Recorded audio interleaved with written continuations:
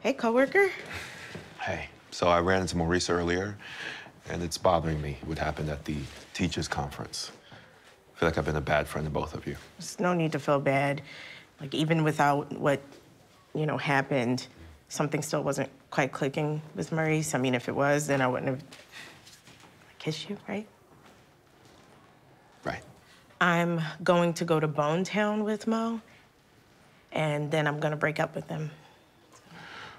Wow, okay, well, that feels like too much information and also kind of cruel. I know, but I figured if I gotta do this, I might as well be full of meat and covered in sauce. Oh, you mean the barbecue restaurant? Yeah. Oh, okay.